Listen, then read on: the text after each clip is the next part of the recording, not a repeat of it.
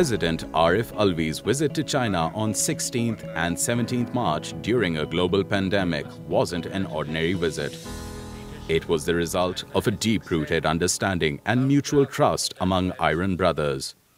The visit served as a great opportunity for the leadership of the two countries to review bilateral, regional and international issues, and to advance the shared goals of promoting peace, prosperity and development in the region and beyond. The way China has fought the coronavirus is an example for the world, and Pakistan would like to get an input about it.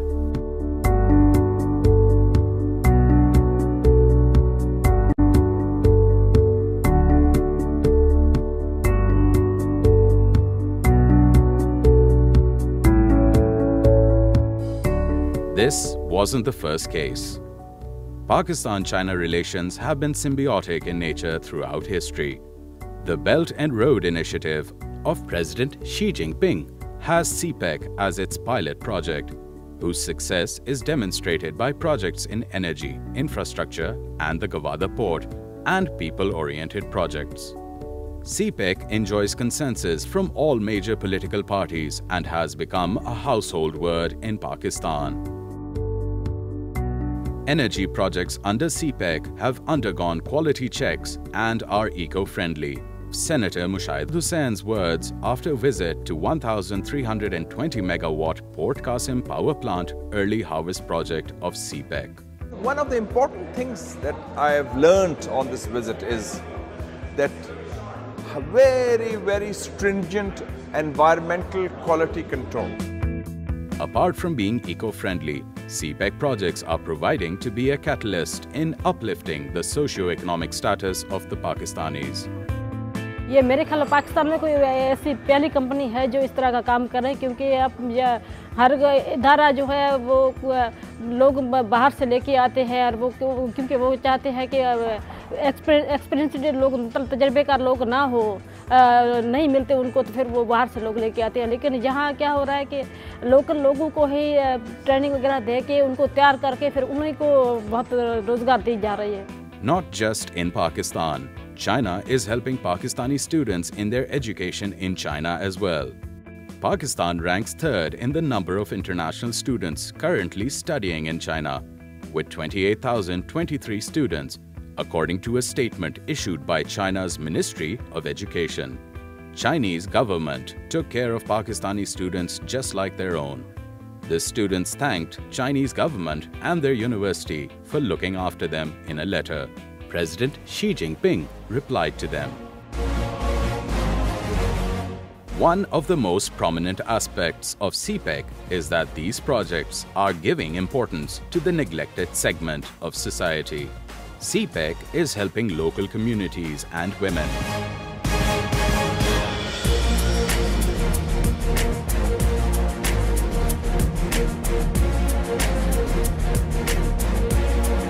Apart from energy projects, infrastructure projects are also adding value to Pakistan and strengthening the federation. One of the most prominent projects, Sakhar-Multan Motorway, stands out. To welcome the completion of this project, Pakistan-China Institute hosted Friends of Silk Road Sakhar Conference. Friends of Silk Road event appreciated China for completing the CPEC mega project. Whenever CPEC projects are being discussed, Gwadar Port holds central place in the discussion. As part of the China-Pakistan Economic Corridor and by extension that of the Silk Road Initiative, Gwadar is of great importance. The port city of Gwadar is a hub of connectivity for the corridor and an indispensable interchange for the Silk Route. The importance of Gwadar Port has been recognized by all sectors of society. It is also evident in the tweet of Senator Mushahid Hussain.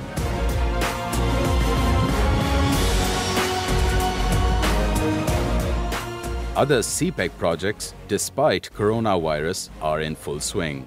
Chairman CPEC Authority on May 1st tweeted about the Western route and said that work is in full swing. Pakistani and Chinese media have successfully countered propaganda against it. The speakers at 5th CPEC Media Forum organized by Pakistan-China Institute and China Economic Net responded to the concerns of the United States with logics and statistics and succeeded in establishing facts that CPEC is clean.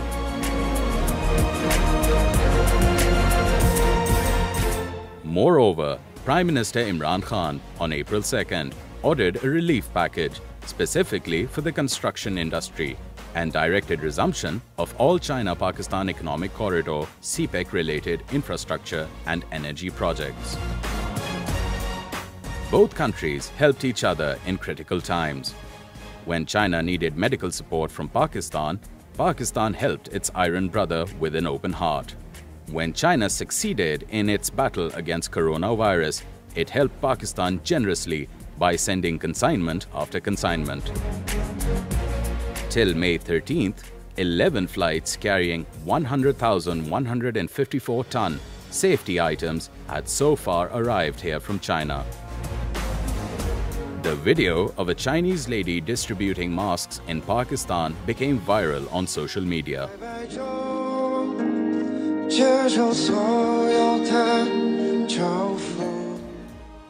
Moreover, Prime Minister Imran Khan and Army Chief General Qamar Javed Bajwa appreciated China's handling of coronavirus and urged the nation to follow Chinese experience. This great gesture was appreciated by Zhao Lijiang, the spokesman of China's foreign ministry. While acclaiming strong leadership of President Xi Jinping, the Senate appreciated China for treating Pakistani citizens just like their own citizens, and thus became the first parliament in the world to express such solidarity. 25, 29, 30 and 133 of the said rules be dispensed with in order to enable the House to pass the resolution to express solidarity with the Chinese government on combating coronavirus. Please move the resolution. Increasing people-to-people connectivity is the hallmark of Pakistan-China friendship. Recently, videos of Chinese students singing Pakistani songs have become viral. Pakistan, ja, ja, Pakistan, Pakistan, ja, ja, Pakistan.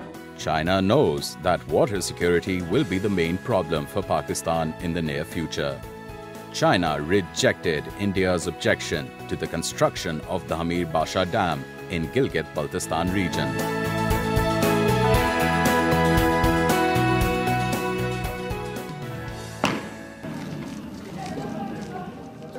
China's support to Pakistan is not limited to domestic issues.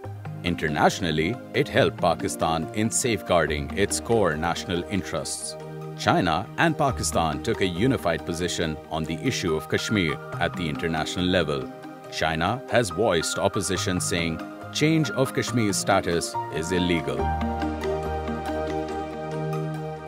Chinese Foreign Minister Wang Yi on March 18, 2020 categorically said that no matter how things change in the world and the region, China will firmly support Pakistan in upholding its sovereignty, independence and territorial integrity and dignity. Friends of Silk Road on April 3rd hosted the first of its kind all-parties webinar on confronting coronavirus, in which 8 different political parties participated. At the end of the seminar, a joint statement was issued which criticized those who are trying to politicize the coronavirus and stigmatize any country, race or nationality, as this virus has no borders or nationality. Foreign Minister Shah Mahmood Qureshi and Pakistan's ambassador to China appreciated China for its support to Pakistan. On May 14th, the Senate of Pakistan, in its resolution, which was passed unanimously, thanked China for its support to Pakistan during coronavirus and appreciated Chinese model, which successfully defeated the novel coronavirus. Federal Minister of Information, Senator Shibli Faraz, appreciated the deep-rooted relationship between China and Pakistan. On the occasion of 69th anniversary of establishing diplomatic relationships between Pakistan and China, I must congratulate the people and the governments of both China and Pakistan. This friendship, which started in 1951, has blossomed into a very strong, resilient relationship. It has withstood the test of times, and both the countries have had a unique diplomatic relations. This relationship has also been not only limited to the government level, but between people to people. Whether it is CPAC, Kashmir, or COVID-19, we have seen a unique and a very special cooperation between the two countries. I appreciate the long-standing efforts of Pakistan-China Institute, a premier non-governmental organization, non-political platform, and they have done a tremendous job to promote and preserve this unique relationship. I have visited China many times, and my last visit was in 2016 as a member of the parliamentary CPAC committee, and at the same time I also had the privilege of being invited to media forum, China Media Forum, as a keynote speaker on this occasion. China has been a household name in Pakistan, and this is one country where our relationship is accepted across party lines. It's a non-controversial relationship, which I think is in the history of diplomatic relations. This Pak-China relationship stands out, and in every sense of the word.